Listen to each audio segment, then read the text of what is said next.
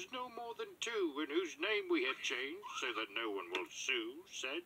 Why are you trying to frame Mr. G? Clearly he's not as well off as you three. He's got a bad rep from here to Hubedos, and his movie did poorly on Rotten Potatoes. But everything changed when he solved the Who's crime, and the Grinch now had friends for an awful long time. But not because he learned the true meaning of things, but for simply reuniting the Who's with their bling. And as for the men, well, in Whoville they say that their movie appeal shrank 3 times that day.